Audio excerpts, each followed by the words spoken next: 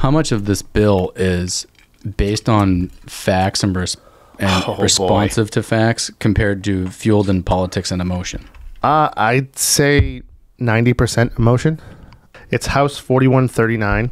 This bill is going to affect you. No matter what you're doing with firearms, it's going to affect you. It's going to affect people who want to carry for self-defense, who want to keep a gun in their home for self-defense. If you hunt, if you shoot trap, if you shoot competition, and there's nothing in it that would address any criminal issues, which is what it was supposedly proposed at the outset to do, to make the Commonwealth safer. But in our opinion, it does nothing to do that.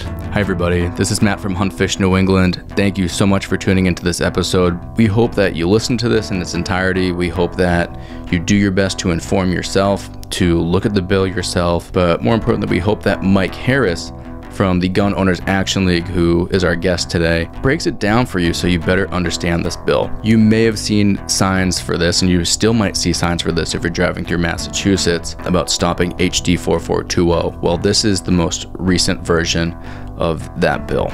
So thank you again for listening, and we hope that you share this with others and you find this informative on how our hunting rights and our 2A rights are being infringed on here in Massachusetts. Everyone, thank you for tuning in to the Hunt Fish New England podcast.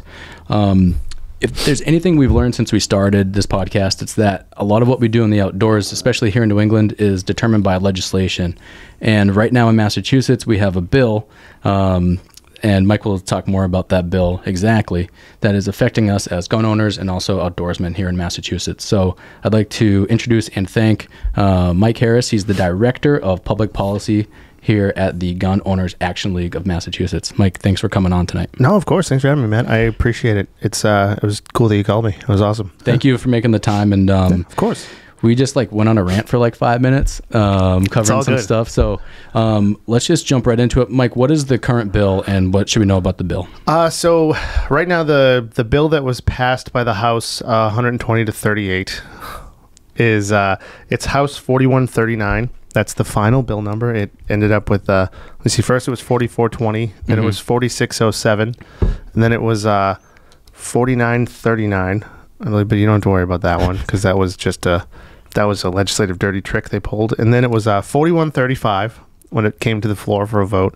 And then halfway through deliberations, it became 4135.2 because they had to change it from a budget bill to a straight legislative piece. And then the final amended version that they passed on the House ended up being House 4139, an act modernizing firearm laws, which is a creative title, in my opinion. And like we were saying, it's almost like the opposite of modernizing firearms. Yeah, I mean, it does nothing to address the issue it was proposed to address. Right. Back in June, when Speaker Mariano tasked Chairman Day, who's the chair of the House Judiciary Committee, to do this top-down review of the state's gun laws, we kind of looked at it as an opportunity to say, okay, cool. This seems like a guy we can work with. It seems like something we can take an opportunity to get a seat at the table, because they called us directly. I had known Mike before. I was kind of happy that he was the guy who was doing it, and then throughout the entire process, we were kind of given a seat at the table. We worked with them to kind of just get through all of our, for lack of a better way to put it, priorities and stuff that we wanted to see and not see. And then at the end of the day, at the end of the process, we got this giant 140 plus page bill that was basically just a gun control wish list. Right. It looked like it was written by Giffords or Everytown. So there's nothing in it that addresses mental health issues except for a huge and draconian expansion of the red flag law. And there's nothing in it that would address any criminal issues, which is what it was supposedly proposed at the outset to do, to make the Commonwealth safer. But in our opinion, it does nothing to do that. And doesn't the Commonwealth have like the lowest rate of gun violence in the nation? Isn't that the current stat? It's my colleague, our executive director, is a lot better at addressing this point. But since 1998, and since the gun control provisions of 98, like the assault weapons ban and all the licensing schemes that have been kind of three-card Monty'd around since then, violent crime is up 111% in Massachusetts. A suicide rate by gun has gone down, but it's less than hangings and poisonings combined. Purposeful overdoses and poisoning combined. And we don't have an accident issue in Massachusetts because of the things that we do to make sure that once you decide to become a gun owner in Massachusetts, part of being a responsible gun owner culturally in this state is to make sure you go out and train and make sure you know how to use your firearms responsibly and you know what you're doing with it, how to use them, the four rules of safety, all of that stuff. Yep. So, that's the party line. Got it. That we're, one of the safest states in the union, but we're the most violent state in New England. Oh, okay. Yeah. So, those these gun control measures as they're standing right now are not really working. We have a whole report about it. I can give you a copy if you want to put it up, but sure. It's for another day. Sure. So let's break it down a little bit. So this bill, it's going to affect, should it go through and everything, it's going to affect people's just general gun ownership. Yep. And their ability to carry. It's going to affect outdoorsmen, and including like the age at which people can hunt. I'm pretty sure there's a provision there, and also implementation, but then other things as well. Yeah, so let's break it down. How does this bill going to affect gun ownership in Massachusetts? So that is a loaded question that has a lot to it. So one of the biggest things is the training requirements are going to go through the roof. It's going to be crazy. I have to pull this up because I need to make sure I'm getting this all, because it's just, there's so much to this. There's going to be, in order to get your gun license, and everybody, you've gone through basic pistol safety courses, and you've gone through Hunter Ed, I'm sure. Yes, sir. So in order to get your basic pistol course requirements out of the way, you would need to go through the safe use, handling, and storage of firearms. Fine. Methods of securing and child-proofing firearms. The applicable laws relating to the possession, transportation, and storage of firearms. All this stuff sounds great. Knowledge of operation, potential dangers, and basic competency in the use, ownership, and use and ownership of firearms. Injury prevention and harm reduction education. And here's where it gets really silly. Active shooter and emergency response training, applicable laws relating to the use of force, so the force continuum, de-escalation and disengagement tactics, and live fire training. Wait, that's just to get an LTC? Just to get your LTC. Yeah. Oh. Yeah. So it vastly expands the topics of the curriculum that would have to be covered in order to just get your basic pistol permit. So just more red tape in order to just get a firearm. Yep. And the big one there is live fire training. So as most people know, we don't have public ranges in Massachusetts. We're kind of a unique state in where the majority, I would say 90+% of ranges in Massachusetts are private clubs. Yep. And most of them are at capacity and have certain restrictions on, just basic rules on when training is allowed, what type of training is allowed. And that's perfectly fine. That's on them. It's private property. That's how it works. So in order to have live fire training, we would need to figure out where that can take place. If we're going to have everybody who wants to get a basic pistol permit go out and do live fire training, where are we going to do it? Right. Yeah, because not every school has a range. Yeah. Who's going to pay for it? Where are you going to go? Right. we have we used to do the basic pistol course here, but we don't offer it as much anymore because we like to branch out, and we have a lot of trainers in our network that do that. But we don't have a range here. Right. We can't do that. We have a big classroom across the hallway, but we don't have a range here. We can't do live fire training, and pistol handling with live ammunition in this building we have neighbors upstairs. It's impossible. So. Yeah. It's just another barrier to entry, both time-wise, financially, and, just practically. It's going to be just all the more difficult to get a license in Massachusetts. So that's for people who want to get into firearms. What about if this bill passes? How is it going to affect people who are current gun owners and responsible gun owners? So again, I mean, that's another long answer. There's a whole host of things. So the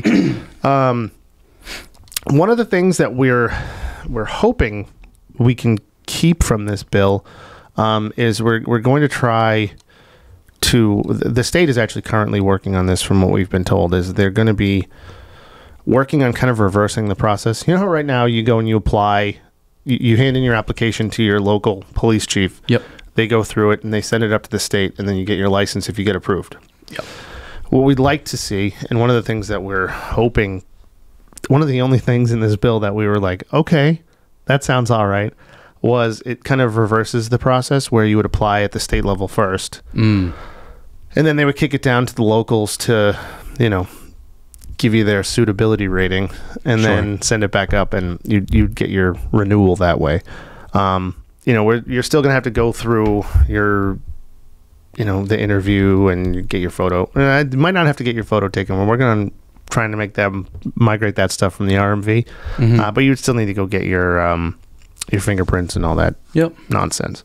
When I did that, it was a pretty good experience, I thought. But I could see how it would be easier doing it from the state to the local. Exactly. Yeah. And I mean, it's never a bad thing to go and talk to your local police department. Right. Yep. It is what it is. But on top of that, there's also going to be some practical restrictions. I mean, this hugely.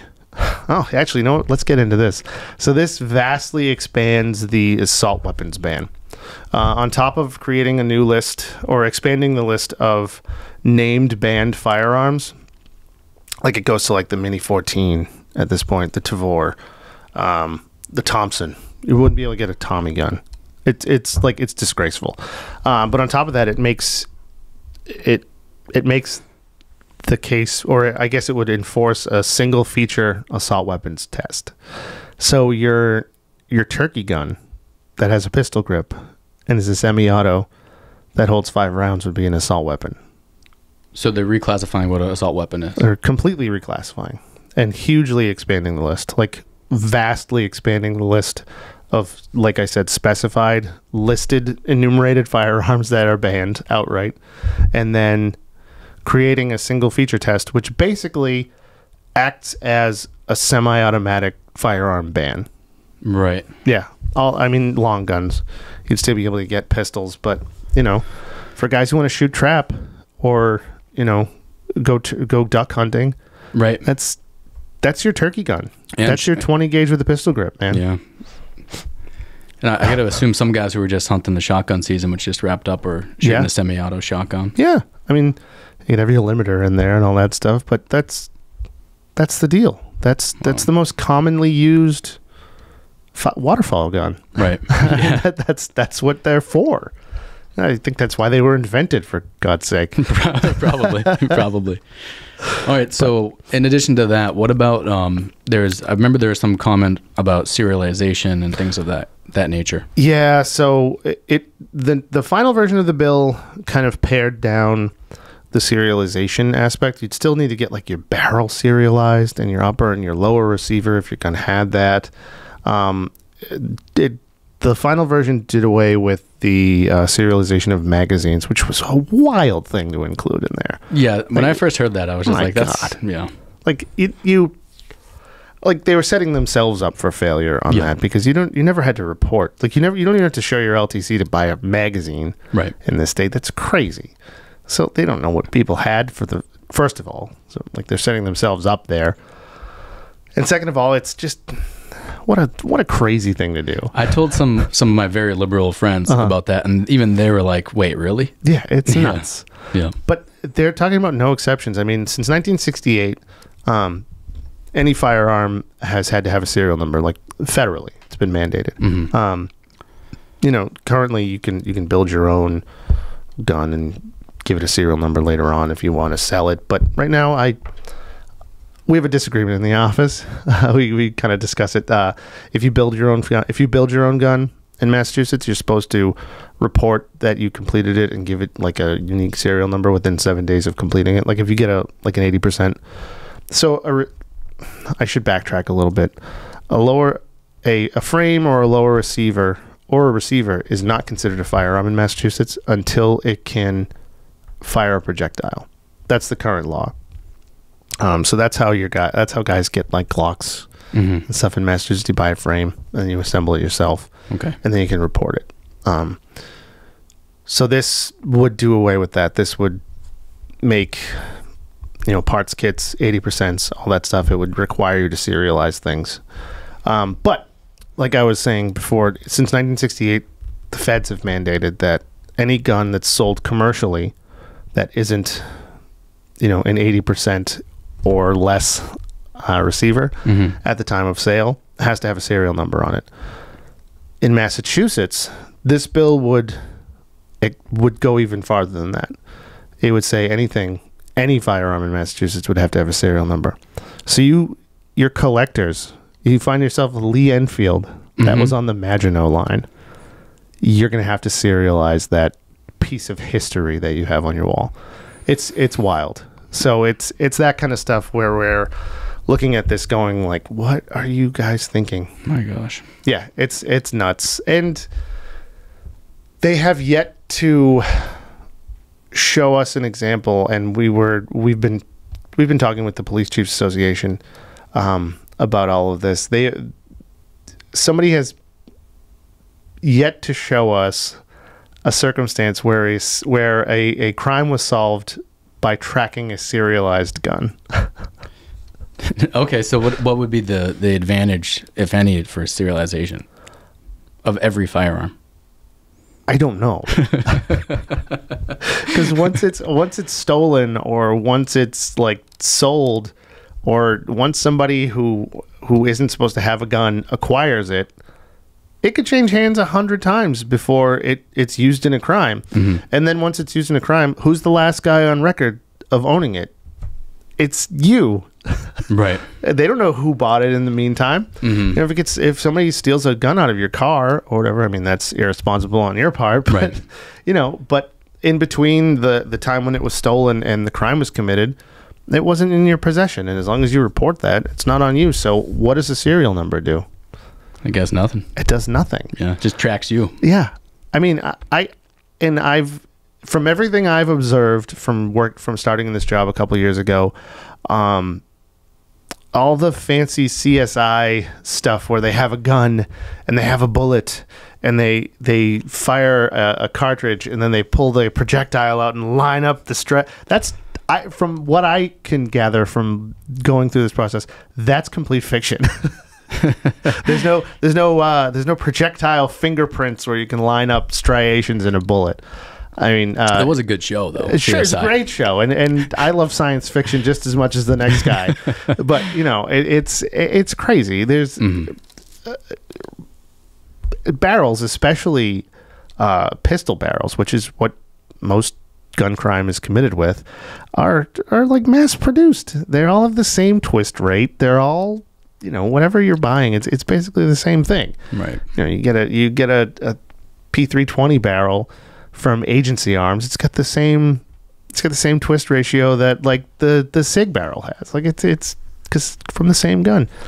It's the same thing. Like it's wild to me that it's the suppressor example that I always bring this up, because you want to make sure that people who are making the rules have as much education as they can have before they try and make rules. Sure.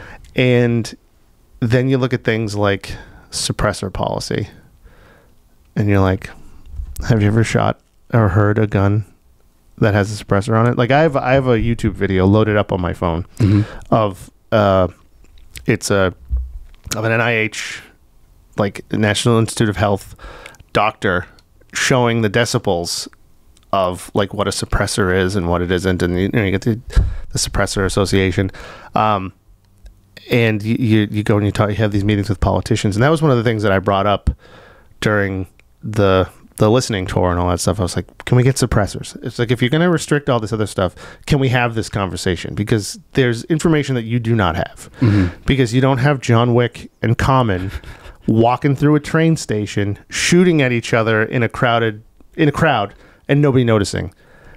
A 9mm with a suppressor on it sounds like a 9mm, just a little bit less. Yeah. So I mean, it's that kind of stuff. You run into people who are just completely misinformed and don't know what they're talking about. I mean, we had a meeting when I first started here with the chair of public safety, and we were meeting with his staff, and we were going through all the stuff that he got a new legal counsel, and he wanted us to walk through things, because that committee is where these bills start out on usually, except for this last one where it went through judiciary for some reason. Yeah. And we were like, hey, this is the online portal where you need to report your transactions and all that stuff. They're like, what do you mean? What is it? We're like, the online portal that you guys passed the law about a couple years ago that you designed. This is it. And they're like, oh, we didn't know that this existed. We didn't know you had to report. Like, what are you doing? There's this is your portal. Yeah, this is your stuff. These are the laws that you guys passed. This is the implementation of them, 10 years later. And we tell them like, oh yeah, there's the FID and the LTC. They're like, what's that? I see a lot of that. What do you mean? Yeah, a lot of people don't know the difference. Yeah. It's just crazy. But this is, I mean, you talk to an average person not knowing that, that's fine. Right. But we have the chair of public safety who is responsible for making sure that this type of legislation is drafted accurately and gets to the floor without errors and is just, proper, not knowing any of this stuff. And you're just like, oh, this guy's been a state rep for like 20 years at this point. You've been in this position for the last 3 sessions. What's going on? Like, why haven't you? This is your job. So, over at Goal, we try to, that's one of our, main objectives, especially for me. I'm one of the registered lobbyists here. It's my job to go and have these conversations and make sure that these guys have accurate information, because I always tell them, like, I am never going to lie to you. I promise. If you ask me for information and it's detrimental to our cause and you disagree with us and it's going to hurt us, I'm still going to give it to you, because I would rather you have the proper information and know what the hell you're talking about before you try and pass laws that are going to restrict law-abiding citizens from exercising a constitutional right. Right. It's crazy. I don't know. It's just guns have just become so political. That was going to be another question. Yeah, like how much of this, I'll just ask it now anyways. Yeah. How much of this bill is based on facts and responsive to facts compared to fueled in politics and emotion? I'd say 90% emotion. I mean, like I said, this bill is, it's like, it reads like a gun control wish list. It's all of the provisions that you can think of that have been pushed by like every town and Giffords and all those guys for the last 10 years. Like it's everything you can possibly think of. I mean, from a sensitive places expansion restriction to, a vastly expanded assault weapons ban to, live fire mandated training to, increased sensitive. I already said the sensitive places thing, but it's everything you can think of is just crammed into this bill. Is it going to affect people carrying who have LTCs and concealed carry permits? Yeah. I mean, it's going to expand the list of sensitive places. That's kind of the biggest thing for me. Can you define sensitive spaces for people who don't know? Oh man, so it's gun-free zones basically. Gotcha. So right now, I think Bruin said that certain public buildings, courthouses, schools, and polling places. I think that was the whole. If I missed one, I apologize, but I think that's the list from Bruin. Are traditionally acceptable limited spaces, and then they allowed people to make the case to expand that list. But this bill goes way beyond that, and kind of just says like anywhere that's private property, unless you're told otherwise, is a sensitive place. Any public building, any public property, like state parks, except for hunting purposes, stuff like that. So I mean, if you're if you want to carry a 10 millimeter on your hip, going for a hike just in case you run into Mr. Black Bear, you can't do that. Or if you want to, or what about somebody trying to protect themselves from somebody else on the train? Yeah, the MBTA was mentioned. I don't remember the specific list of everything from the bill because it's expansive. But it's it's a big one. It's basically gun-free zones. Wow. Which kind of just negates the purpose of it. Just further infantilizes people, I think. You already have to prove that you're a suitable person and that you can get a license in this state to carry and even to possess a firearm. We don't even have purchase permits here. It's like all or nothing. A lot of other states like Rhode Island, you can get like a card to purchase and possess and not carry. We don't even have that here. The FID is a different kind of permit because you can't purchase pistols with it. You can't purchase handguns, just long guns. And this would kind of change it to a long gun permit instead of an FID. It would just rename it. This would make it so that you couldn't carry, even concealed, like anywhere. So, like, what if I was carrying, right, and I went to a restaurant, right, and I was going to a holiday party, and I was just carrying, and it's private property, and what if that person I didn't know? Well, I would have to get permission from the restaurant to carry. So right now, if they say no guns allowed and you carry in there, it's just simple trespass. So they would have to post. Yep, they would have to post like guns welcome. Oh, nice. Yeah, so it would be a proactive kind of thing. They pared it down a little bit in this final version. It's not as like kind of outlandish as that, but it kind of expands it to like people's homes and stuff like that. And it says like, basic places like a restaurant, you'd be fine. But the spirit of it is just really weird to me because we already make people pass all these safety tests and suitability tests and make sure that you can get a license. And then we say, oh, well, even if you have a license, you can't use it to do anything. So we'll just use the holiday season as an example. I go to somebody's, let's say this bill has been passed and whatever. Yeah. I go to somebody's house. Yep. I have to get written permission from them to bring a gun to their house? Written. It doesn't really specify written. Yeah. But they can charge you with a crime. Oh my God. Yeah, that's kind of what it opens you up to. Wow. Yeah, it's not a good bill. No. Everything, I'm telling you, you bring up a topic related to firearms is probably in here. Wow. So, as you said, it's a very expansive. Huge. Any other major things that would affect the common gun owner before we get into like shooting sports and hunting? Yeah, so the big thing is the training mandates for me.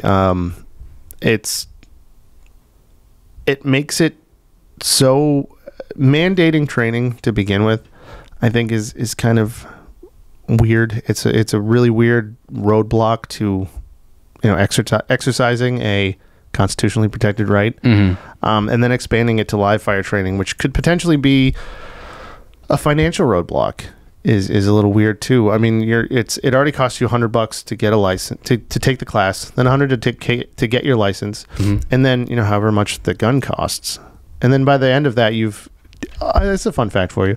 So if you go through the entire licensing process Yeah. and you go and you purchase one firearm, you've had 4 background checks at 3 different levels of government. What are they? So you when you first apply, you get your state level background check, or I'm sorry, you get your local level background check, your suitability test from the police department. Okay. Then it goes up to the state, where they do an FBI background check with your fingerprints and a state level background check. So those are the 3 that you go through when you get your license. Yeah. And then if you purchase one gun, you get a NICS background check. So if you go through the process and you purchase one firearm from an FFL, you go through 4 different background checks. We're the most vetted people in the entire Commonwealth. Wow. It's wild. That's just hard to grasp. It's crazy. Yeah. Yeah, and then we're the ones who can't be trusted.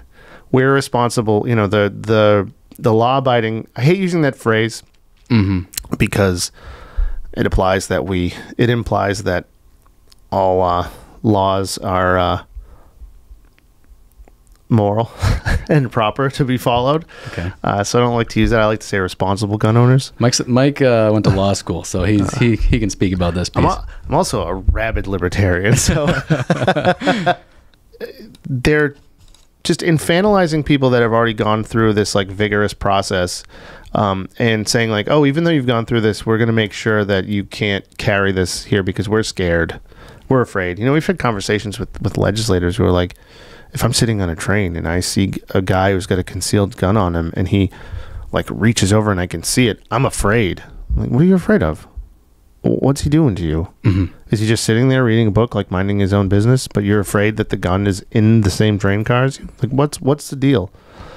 So I don't know. It's a cultural thing. It's a weird legal thing. Right. And it's, unless we can kind of get proper information out there, it's just going to get worse. And it's, we're hopeful that the Senate is going to take a little more of a measured approach when they look at the issue, or while they're looking at the issue. We've already been told that the House language is not on the table because it's too expansive. The way that they went about doing it, that's a whole nother thing if you want to get into that. I would love to get into that. So let's do one thing before we get into that. Yeah. Other than the background checks, any like glaring things you think people should know in terms of just general gun ownership or carrying? Just, we always tell people, just be mindful of what you're doing. This bill is going to affect you no matter what part of the sport is a weird way to put it, but like no matter what you're doing with firearms, it's going to affect you. It's going to affect people who want to carry for self-defense, who want to keep a gun in their home for self-defense. If you hunt, if you shoot trap, if you shoot competition. Oh, that's another one. Anyone under 15 can't handle a semi-auto firearm. I want to tackle that whole chunk. And it's in probably the latter half. Absolutely. Of this. Yeah. But yeah, that's something that's huge. Killing me, especially as a father who's going to bring a kid up into that stuff. So you bet your ass my kids are going to learn how to shoot and have gotten it's a life skill. It's a life skill. I find it to be a life skill. It's also a basic bedrock tradition of this country. Like, it's part of it. It might be the most unique thing about the United States is that there is a mechanism built into the founding document that allows people, or not allows, I'm sorry, that's the wrong word to use, that restricts the government from restricting people to have the means to overthrow them if they get too uppity. Most people don't understand that. Yeah. That's the language. That's what it's there for. Those guys had just fought a war using civilian-owned firearms. They started it and ended it with civilian-owned firearms. And I mean, all the way from privateers on down. You could own a warship back then with multiple cannons on it, and an armory in the hull. So all these people who make the argument that it was never an individual right and it's the right of the state, you're completely wrong. Wow. In law school, one of the things they always tell you to look at is the legislative process that led to, or legislative intent and process that led to the passage of a statute. read the Declaration of Independence and look at all of the events leading up to the drafting of the Constitution after the Articles of Confederation were torn up. The legislative intent was to put roadblocks in front of the government from restricting you, and this is one of those roadblocks.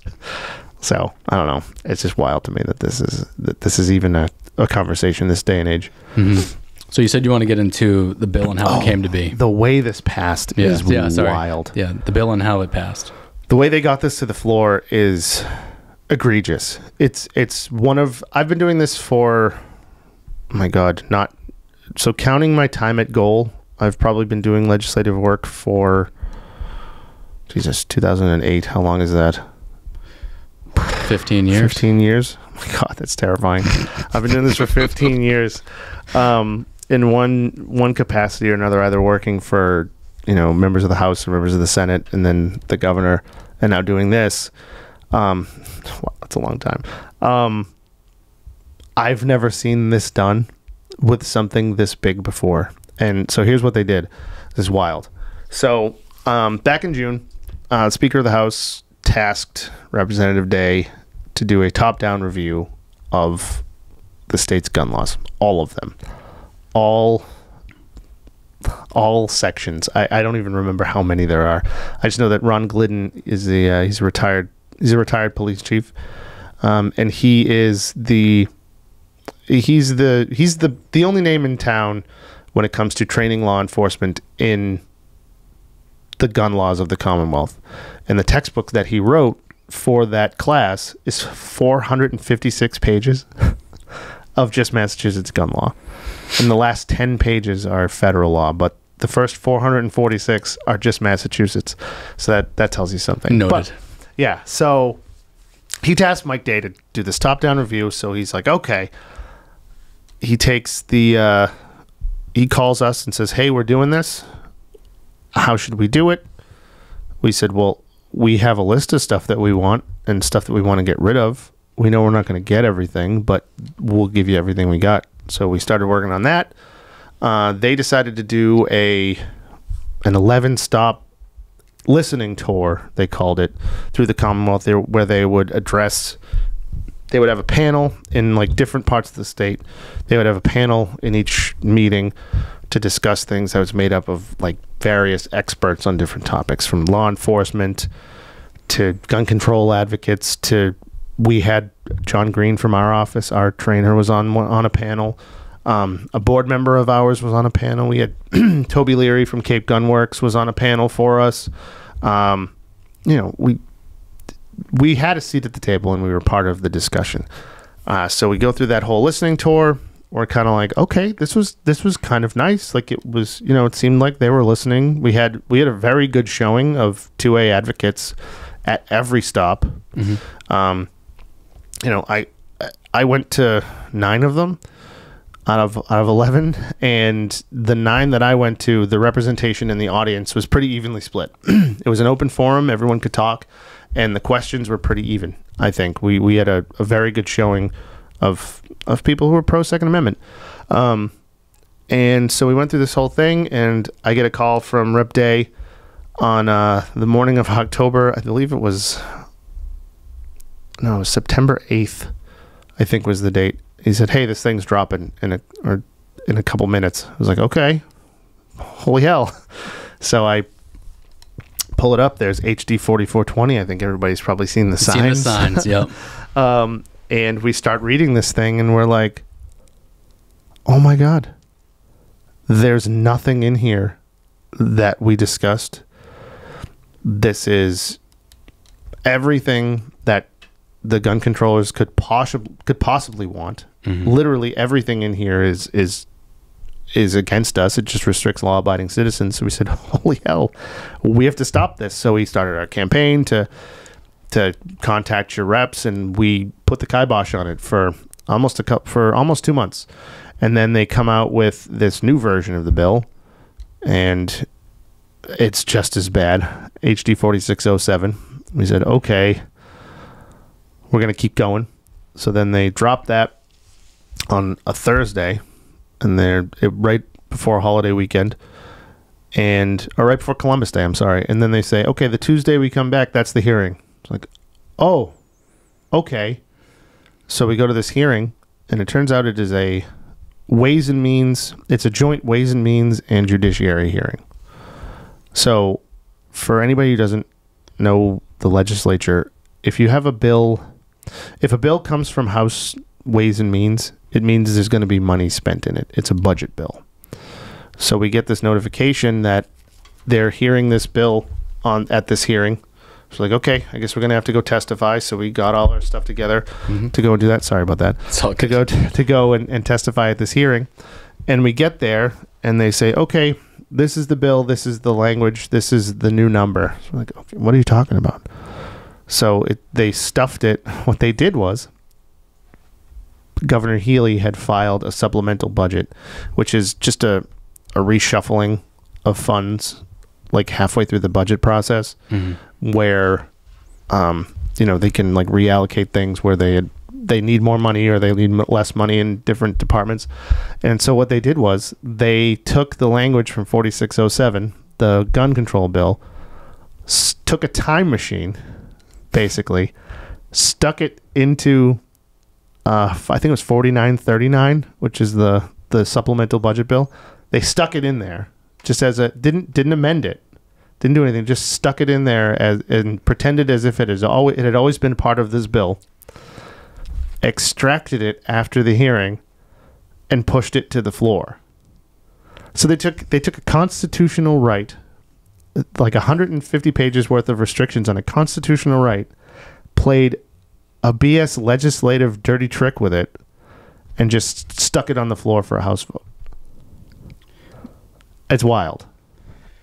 That's the most basic explanation I can give you, and I don't even know if that really makes sense. It makes sense because I was looking at the different versions of the bill and everything, and I'm seeing the vote counts and things. It's nuts. Yeah, they basically took a time machine. They basically bypassed half of the House's legislative process. So ordinarily when you file a bill, especially a late file, it has to go to House Rules. Then it will get assigned to a committee. Then it will get a hearing if they want to give it one. I can't believe they gave it one. Looking at the rest of the process. And then it would have to go to first reading it gets read first by the clerk. So that's the first reading. And then it would go to second reading, which means it would get read on the floor.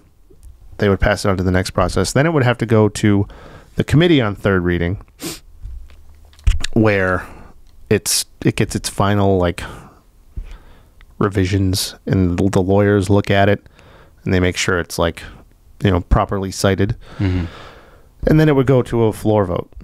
This basically bypassed the rules committee, the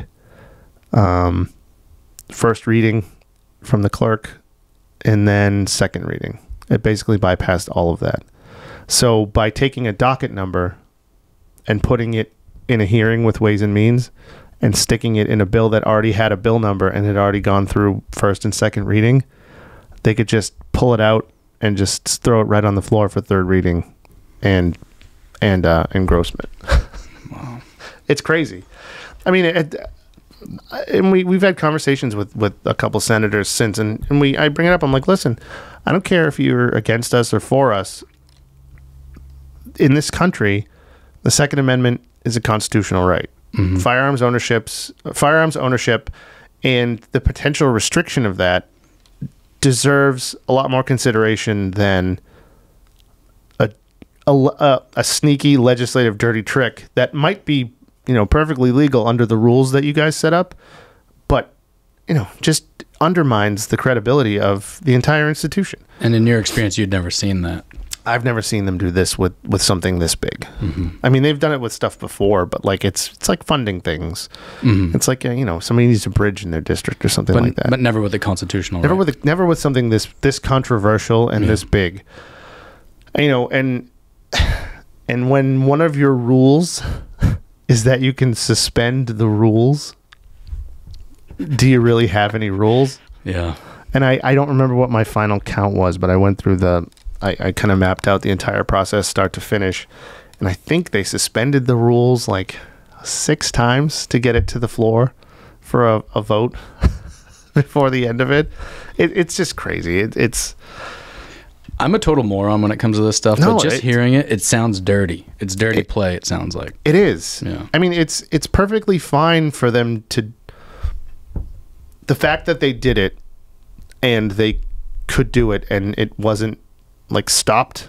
So when you look at the setup or the construction of the state government parallels the federal government. You know, you have the executive, it's the governor, legislative branch, and the judiciary.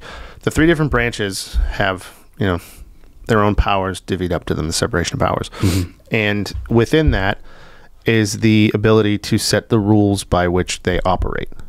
And nobody else has any say over that. None of the other 3 branches have a say over how that works. So the House and Senate set their own rules on how they are going to operate. Mm-hmm. So, you know, just the basic legislative process is mapped out. What the dress code is, which rooms are allowed to be used for what, you know, how many votes does it take to get a roll call, that kind of stuff, like basic day-to-day things. Yeah. But it also includes the rules of order, like the legislative process.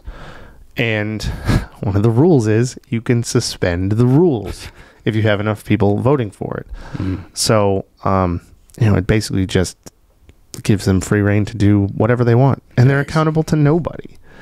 And, you know, Goal, but for the most part, is a nonpartisan organization. You know, traditionally, one party is more friendly to our cause than the other. Right. And that's okay. But, you know, our bread and butter is pro-gun Democrats. That's where we have to live.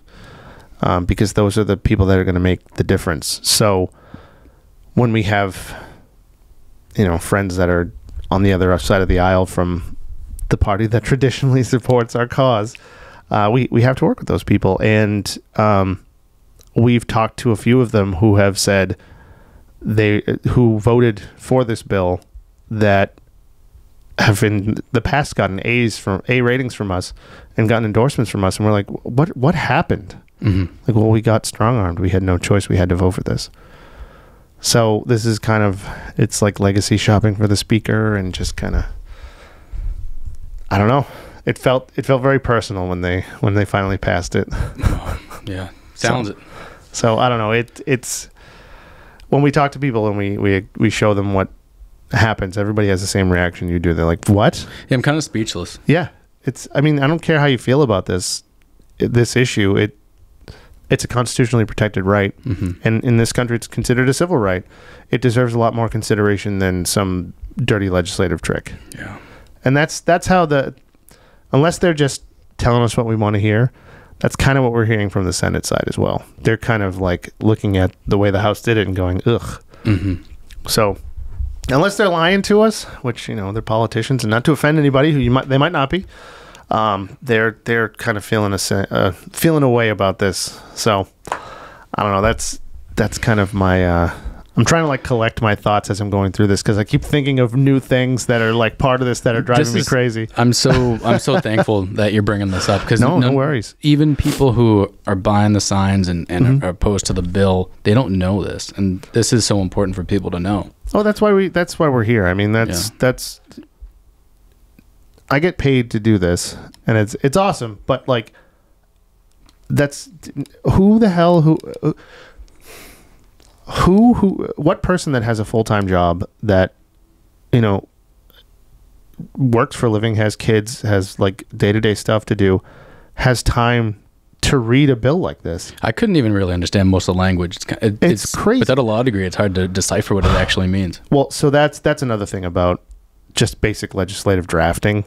When you look at a bill and it's not like interpreted for you, and you just see the actual language of the bill, it's hard to understand what you're looking at unless you go back, unless you have a copy of the law that they're referring to. Right.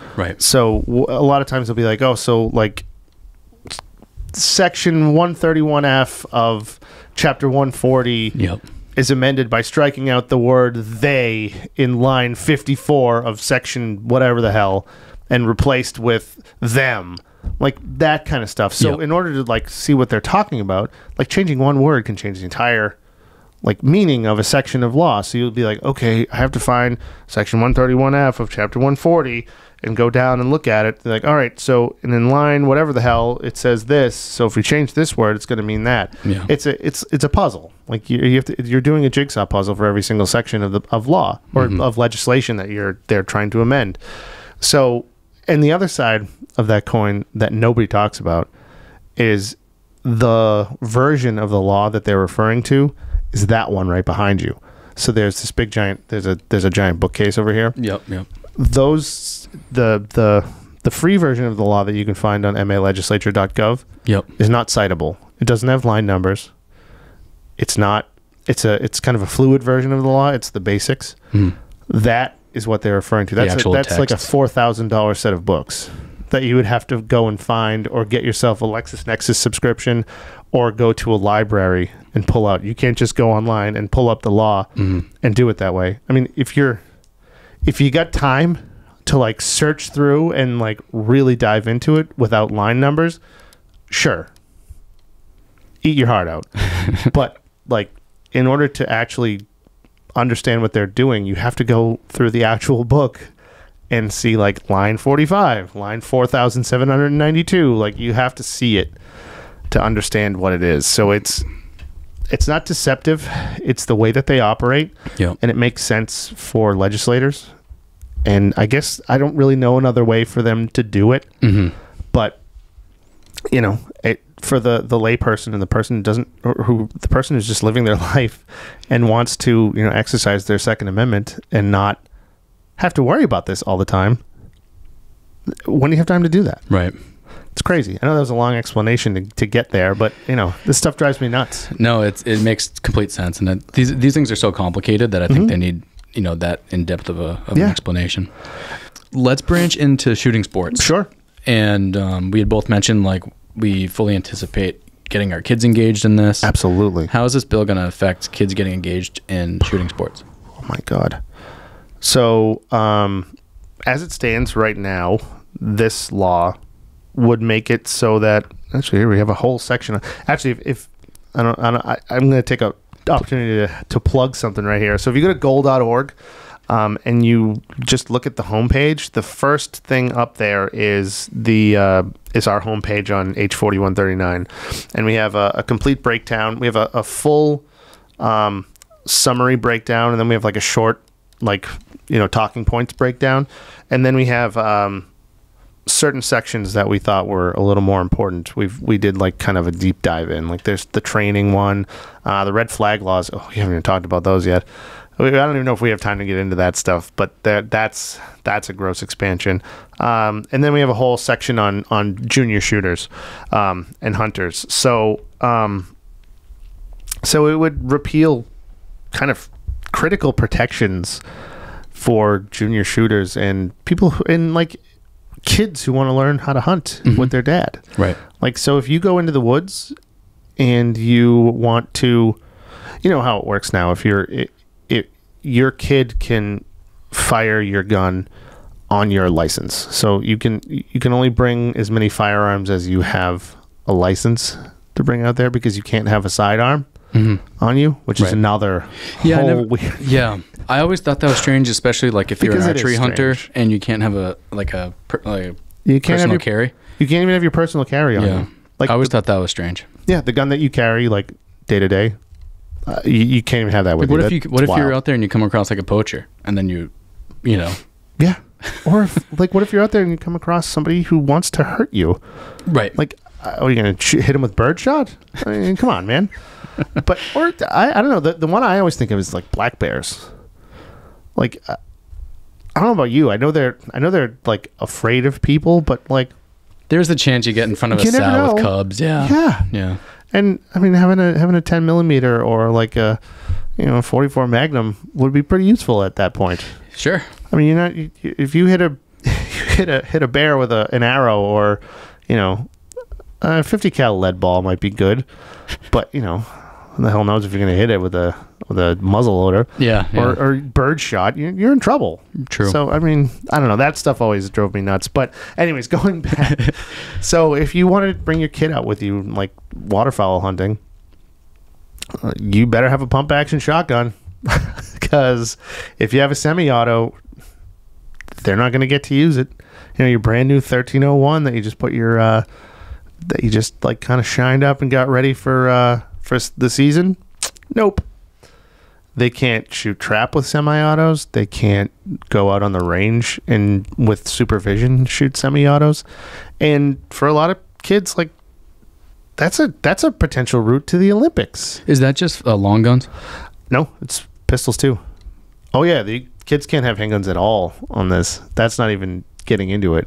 Yeah. All right, keep going. So Get into it. So it bans the possession of a pistol or revolver for any purpose for anyone under 21. You wouldn't be able to get a pistol for any purpose under 21. Yeah, you can go to war and, you know, carry a Beretta overseas, but not here. Yeah. I missed that part. Yep. And anyone under 21 cannot purchase or possess a large capacity firearm or any semi-automatic rifle or shotgun. Yeah. Possess or purchase. Unless at an incorporated club or licensed shooting range under the direct supervision of a license to carry holder. But no junior hunting with semi-automatics. Okay. Yep. Wild. So you would be able to get what amounts to the FID at 15. Mm-hmm. And you'd be able to apply at 14, which is, you know, whatever. It's like a little bone they threw in there, but you'd still have to go through all the training courses. You'd still have to go through live fire, which I don't know how they do that, because you can't possess a handgun. Okay. Yeah. So it's wacky. It's not clear either if Hunter Ed counts. It's not. For FID for a kid? For a kid. We don't know if it counts. We have no idea. It's crazy. It's a sound bill. Yep. All right, keep going. No, so in any competition, like it makes no provision exempting competition shooting, Olympic shooting, sport shooting, nothing. So they would have to have, if they're 20 years old and their birthday is tomorrow and they're doing Olympic shooting, their parent has to be with them supervising. But they wouldn't be able to shoot pistol. Like you wouldn't be able to join a 3-gun competition or any pistol shooting at all. None. Yeah. It's crazy, man. There's so much to this. And I mean, one of the wacky things that this does is it takes away. Back in 2014, we had goals language was included in that bill, that gigantic bill, the 2014 bill. That's another huge one, and that's a topic for another day. But we got language included that would make it so that anyone 14 and older could possess pepper spray with an FID. So if you had an FID, you'd be able to have it. Yep. This takes that away. You wouldn't be able to get pepper spray until you're 18. So a teenage girl who wants to go to Copley Square with her girlfriends or to Newberry Street to shop can't have pepper spray. Nope.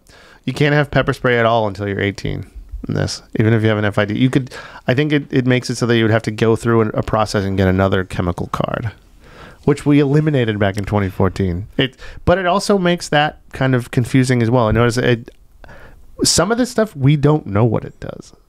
It sounds like they don't either. It's very poorly drafted. So a non-resident under 8 or at least a non-resident under 18 can't possess anything.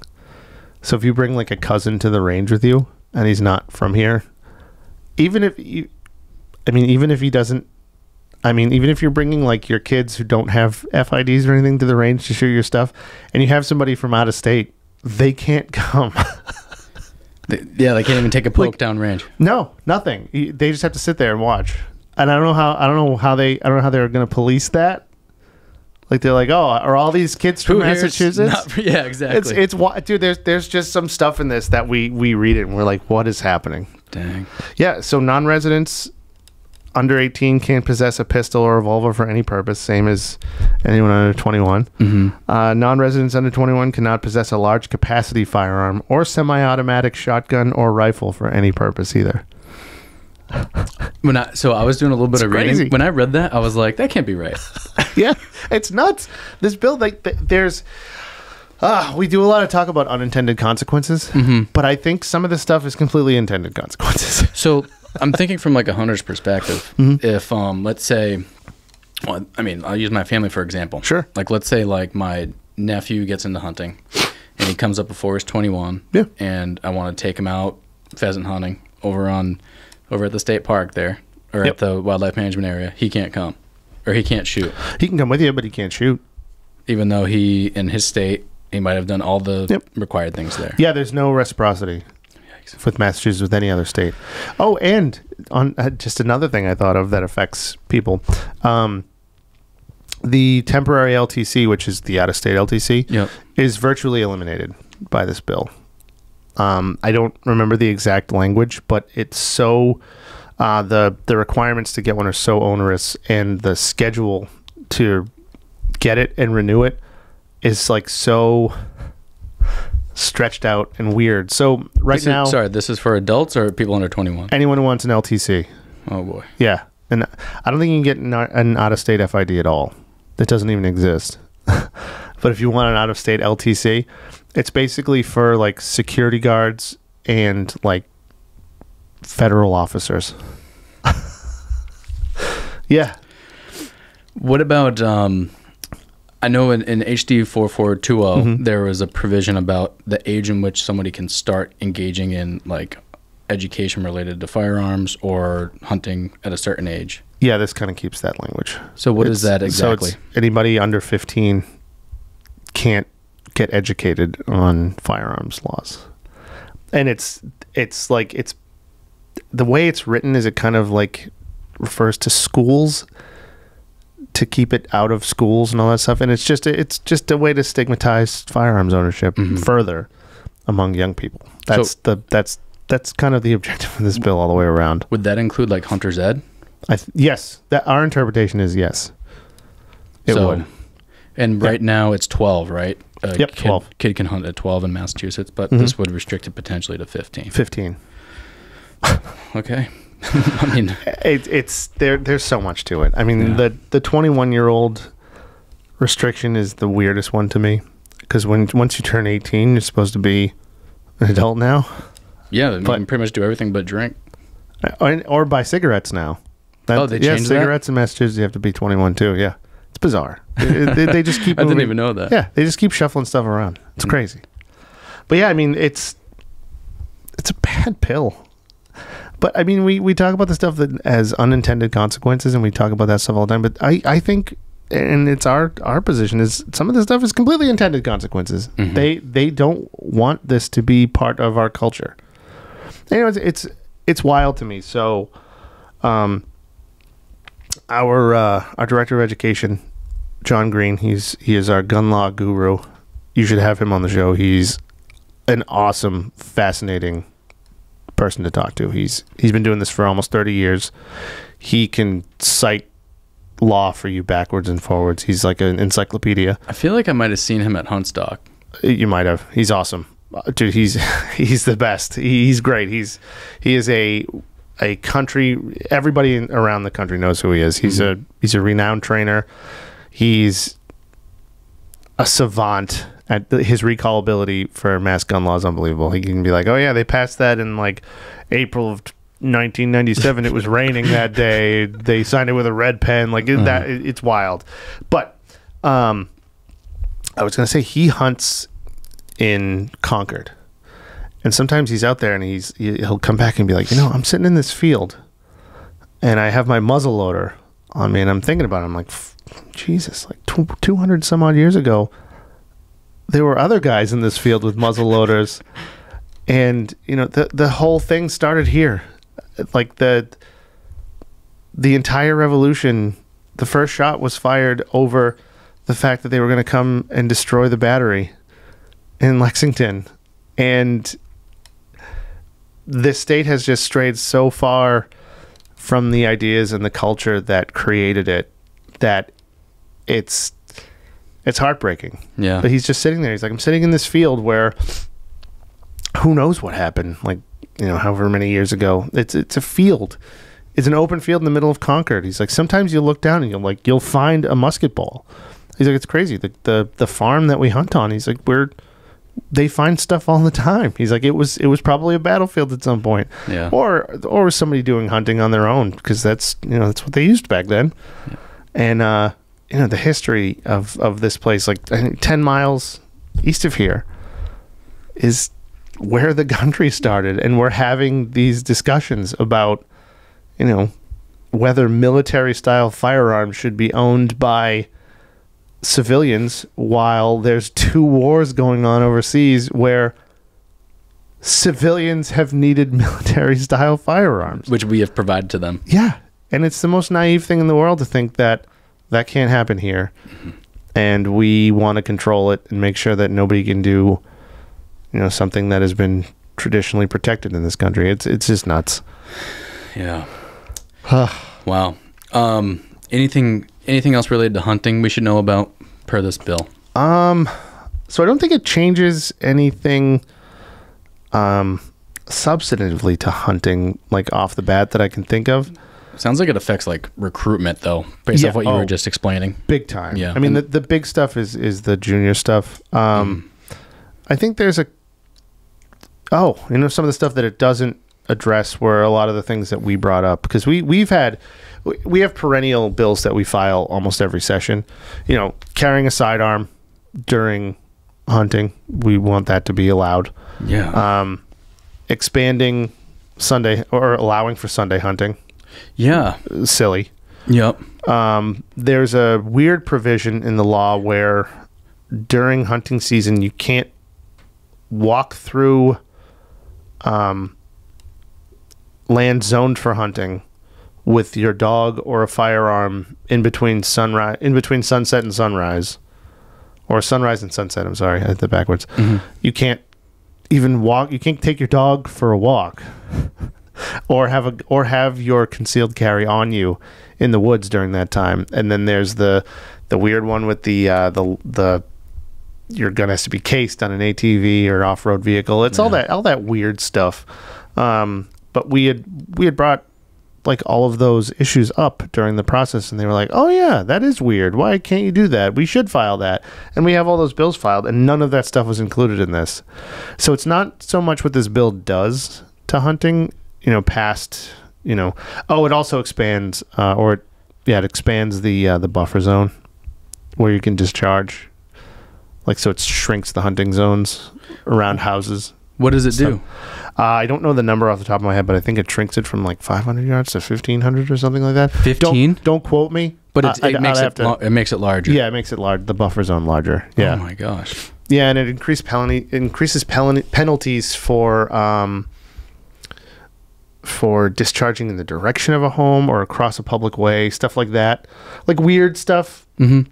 That you don't really think of, that I think was intended more for like drive-bys and stuff, but it would affect hunters. More than 500. Don't quote me on that. But more than 500. Yeah, but don't quote me on the number. I'd have to look it up. I wish I had pulled that off the top of my head. That was one of the things I didn't look at. Even using it as an example. Yeah, like, but for the most part, aside from those things, it's more what this bill doesn't do that we've been asking for like centuries. Mm-hmm. than what it does, aside from the junior hunting stuff. I mean, that stuff's egregious on its own. Yeah. But yeah, I mean, it's a bad bill, man. Like all the way around, it's just not good. It's detrimental to everything we care about. Right. And it's going to touch every aspect of owning, possessing, using, and wanting to use a firearm in the Commonwealth of Massachusetts. Well, thanks to you and your team for what you're doing. No problem. I love it.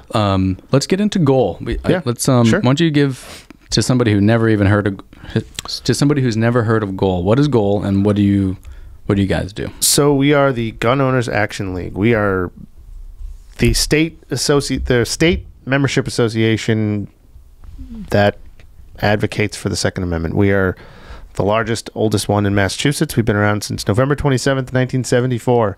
I know that because the organization is exactly 10 years older than me. Gotcha. Which is funny. So, we're the oldest or the largest. We have more. We have just over 20,000 members. We need to expand that number, I think, because there's a lot of people that we talk to that don't know about what's going on. Is that Goal Mass or that's Goal entirely? Goal we're solely in Massachusetts. Oh, okay. Yeah. So we're an only Massachusetts organization. We have a staff of 5 people. It's myself. I do the public policy stuff. I'm one of the registered lobbyists for the organization. And then we have the executive director, Jim Wallace, who's been here for 25 years at this point. He is awesome. He's great. He's one of the most personable people I've ever met. He is probably responsible for, oh my gosh, 90% of all the good things that have happened to gun owners since 1998, since when he took over. So, anything that is good that happened, he's probably had a hand in it. He's responsible for maintaining and establishing a lot of, I'd say probably 90% of the relationships that Goal has with legislators. I'm pretty good at it, but I'm a novice compared to him. He is fantastic at his job. He's the other lobbyist for the organization. We have John Green, who is our director of education and I'd say mostly just education and training. But he's also our current law expert. So if you call up here, if you're a Goal member and you call up and you have a question about building a gun or licensing issues, he's the guy you want to talk to, and he is going to be able to either answer your question off the top of his head or send you to a lawyer that can answer it for you, which we have a nice little network of attorneys that we've built up that you can find on our website, goal.org. We also have Angie. She is our director of membership, and she's also she's our chief of staff. That's her official title. Mm-hmm. But she handles all the membership stuff, kind of runs the office, keeps us in line. Yep. And then our newest staffer is Carrie Ann O'Clair. She is our director of outreach and women's women's something. I forget what it is exactly, but she's our director of outreach. And she is actually she's the state director for the DC Project, Women for Gun Rights. She's also the state director for, it used to be called the Well-Armed Woman. I forget what they're called now, but they have a new name. And she and another of our members, Renee, have a local access show that's kind of broadcast out on the web called Sisters in Arms. Renee Gagne, that's her name. And it's kind of getting some traction on YouTube. It's doing pretty well. So that's awesome. But we are we're the state's #1 Second Amendment advocacy group. We're the oldest, the largest. We've been doing this for the longest. We're one of the only ones in the country that has a full-time staff. And I think we're the only one in the country that has a full-time trainer. So our charter is we do legislative advocacy. We're branching out into legal advocacy at this point. We're starting to kind of dip our toes a little more in that water. We're going to start mounting some constitutional challenges to a lot of this stuff, especially if this bill passes with this kind of language. But we also make sure that our members are trained. We offer a ton of training. We have a huge network of trainers. We offer a ton of classes here. And we're just generally a resource for gun owners in Massachusetts who need advice, help, a way to advocate for themselves and for gun rights in Massachusetts. I mean, the staff is the staff. We try to do our best to be a clearinghouse for all the information and keep everybody updated, but Goal is actually our members. I mean, the members are the ones that actually get out there and do the work. Mm-hmm. So, yeah. I mean, we try to keep one of our big things is we try to keep people informed as possible, like we have through our website. We have, probably 100+ pages worth of, white papers on what these bills do and what all these policies are and everything. So, if you want to check it out, go to goal.org. It's only like $30 for membership for the year. Nice. And you know, you have us at your disposal as soon as you become a member, and we're always here, and we try to answer our phones as much as possible, and just be here for the gun-owning Massachusetts public. And you guys are very responsive.